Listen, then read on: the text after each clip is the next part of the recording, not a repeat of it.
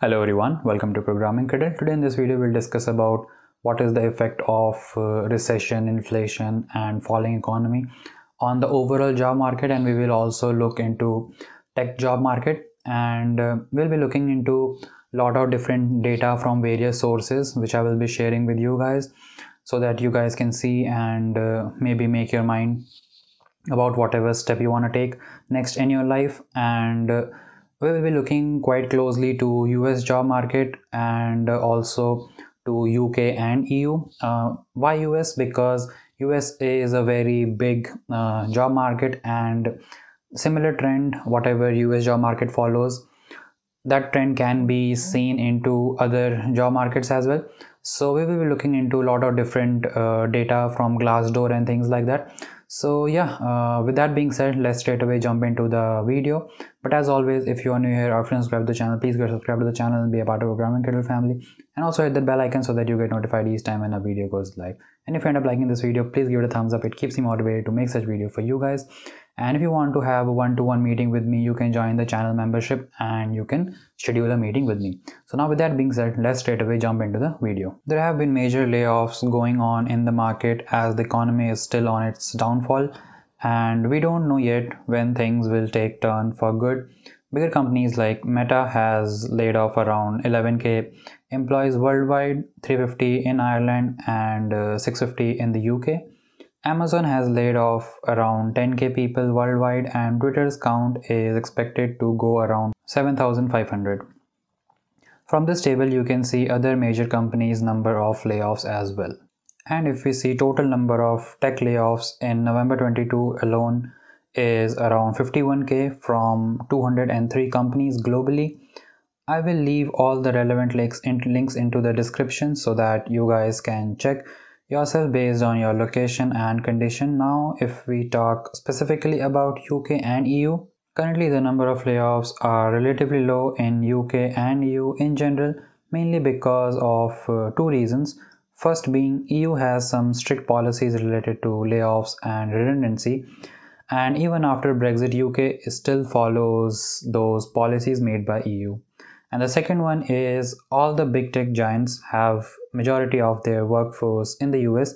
That's why US headcount layoff is much more as compared to UK or EU. But if things don't start to look better economically, number of layoffs in the UK and EU will also rise. So yeah, that's there. Now if we talk about wage growth, average hourly earning increased by 4.7% year over year in October 22, which is below 5% for the first time in 22, as the number of jobs are reducing and also companies are not making as much profit as they wanted to or they expected it to be. So yeah, that's why the hourly wages are also reducing. But on a positive note, in October 22, 261k jobs were added in the market. Do mind that these 261k jobs are throughout the sector and not just tech related, but this number is much higher than that of pre-COVID time, which was around 164k monthly jobs in 2019. But the thing is, this number was much higher during the beginning of this year, which was somewhere around 700k. So again, you can see the number of jobs coming into the market is also reducing. So that is also something you need to keep in mind.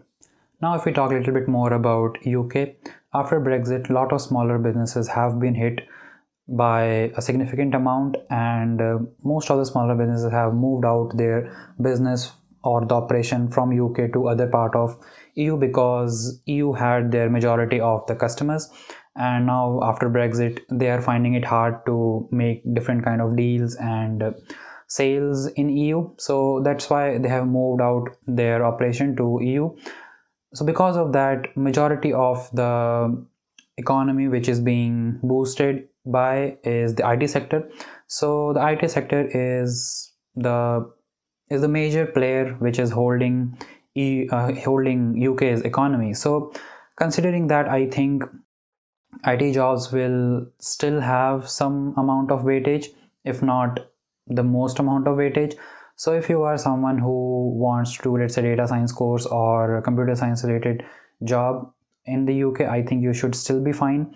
Having said that, the boss of the Bank of England, Andrew Bailey, I guess, said that the next 2 years could be really difficult for UK because the unemployment rate could be doubled in 2 years. So that is something you need to keep in mind. So let's say if you are coming for masters in the UK in around September 23, so till 24 you will cover your masters, you will finish your masters, and you will be looking for a job. So that's where you might find difficulties, but then if you are able to manage that particular 1 year, you will be able to probably find something, because economy will at some point start to look good, and probably it will take turn to upward trajectory, hopefully. So yeah, this is what I wanted to show in this video. I hope you were able to get some useful information and how things are here. I tried to show you all type of different statistics available so that you can actually make your mind, and I will leave all the relevant links into the description, so do check out that. And this platform which I used quite a lot is Layoffs. So on that website you can actually select different filters. So if you want to go to, let's say, US, you can select the filter based on that. If you are coming to the UK, you can select filter based on that, and you can see how many companies are laying off people and how many layoffs are being done in a particular country. So these kind of things you can do. And if you are just interested in Indian job market, then probably you can search based on India as a country filter. So yeah, these are things which you can do.